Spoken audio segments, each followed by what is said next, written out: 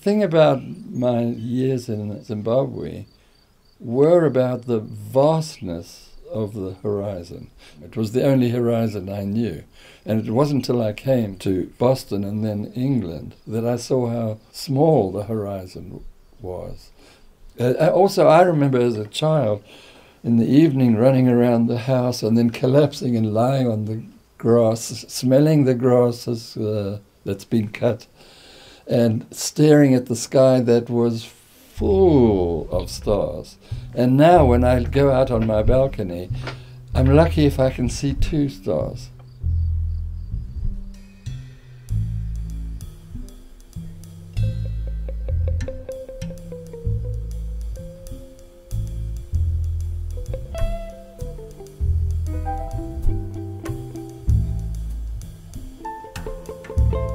As a student, I loved playing in bands for years, playing in ensembles and then in professional bands, some dance bands, which I hated at the time. These things all taught me a way, and there seemed to be a strict way, and that's the way the leader wanted. And I kept finding that changing in me. This is not kind of a rigid thing I discovered, but I feel that any group of players, you know, football or any group, there is contained in it a single personality or characteristics which add up to its personality. And when I meet a band for the first time, it's not defined or even known, because sometimes those people haven't met each other. But I want to bring that out, and my feeling is it's the personality, the characteristics, weaknesses and strengths that communicate with the audience.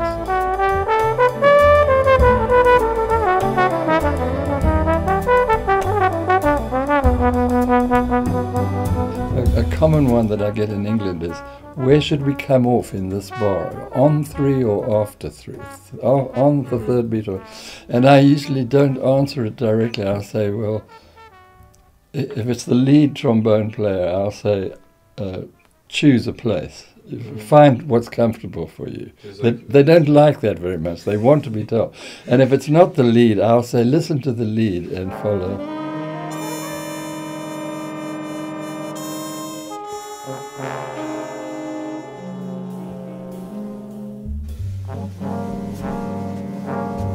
I discovered for myself only 2 years ago Carlos Kleiber, a conductor. He died in 2004, and I was so sad to be discovering him so long after he died, because I would love to have seen him. I've met people who've played under him, and they just go, oh, you know, Carlos Kleiber. Even the most famous conductors see him as the best. He was offered the Berlin Philharmonic job, and he was never affiliated with a particular orchestra, Vienna Symphony Orchestra maybe. Anyway, one player asked him once, I read this somewhere, asked him, it was a very quiet piece, that the first note was inaudible, and the whole orchestra, 100, the sound emerges, so there's no kind of ictus for the beginning. And the one player said, I don't know where to come in. He said, listen to your neighbor. When you hear your neighbor come in. That was so perfect. Now, I only read that 2 years ago, but I had been finding that many times when I was asked a question, I somehow threw it back to the person so that they had to answer it.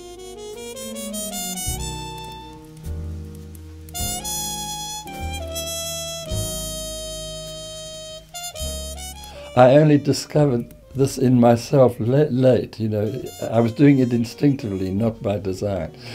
This sort of attitude allows whatever the characteristic of the band as a unit is to emerge slightly, to a great degree or a lesser degree. So if I come into a rehearsal with the same arrangements I've done somewhere else, and I'm playing the same music, but it changes depending on the characteristics, if I allow it to come through. If I come into each one and say, you must do it my way, You know, that might work. I mean, I'm sure it's worked for other people, but it doesn't work for me.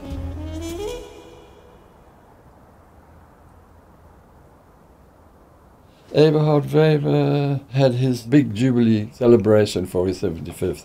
The piece I had chosen from his repertoire was Mauritius.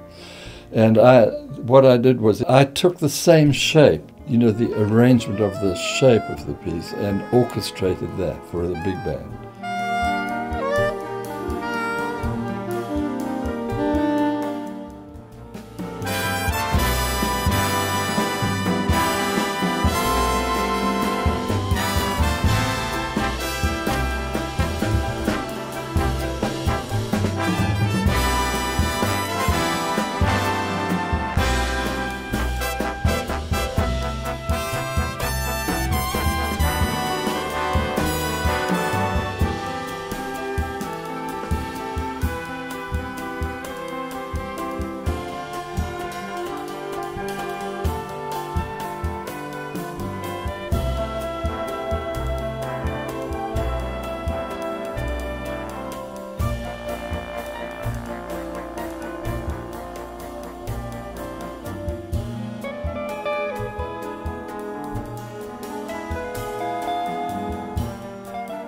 I expect in the tradition of big bands, you know, that there's a strong lead trumpet player, and the lead trumpet player is sort of the unofficial leader of the whole band. I've worked with bands that are established bands, and I've worked with bands that a lot of them hadn't met each other before this.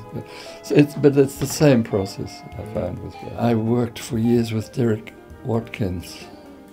I mean, and I was already playing. He was the young whiz kid when he emerged.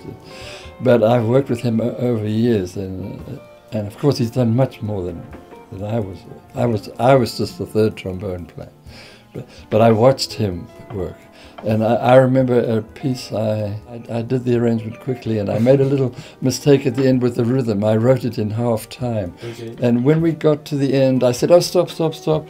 And as I said stop, a saxophone player had a question. So before I addressed my mistake, I turned to the sax, and I could sense that it was a short question. I said, what's the problem? He said something, and I fixed it in 20 seconds. And then I turned to Derek, and I said, "Oh, Derek," he said, "It's okay, I fixed it." Right. He was way ahead of me. He not only fixed it, he had already fixed it and told the others. You know, it was a rhythmic thing. It had to be doubled. And right. Now this is a leader. So every band needs one of them.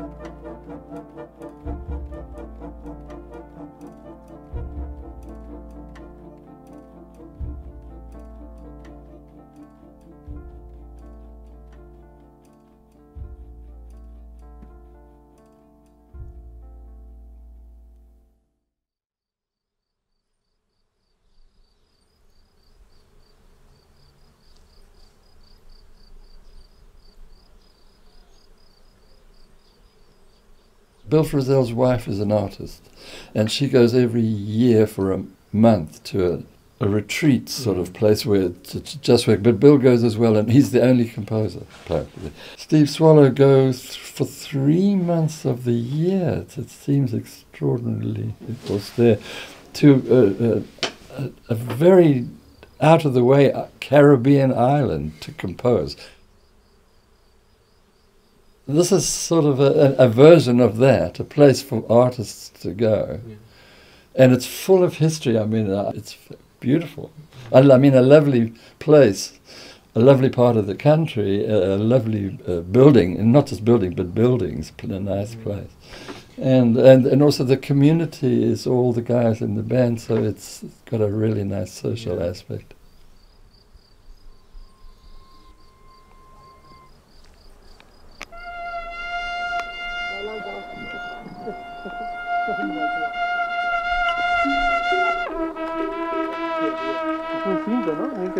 Brutal. ¿Y esto, tío? ¿Qué es más impresionante de la cosa?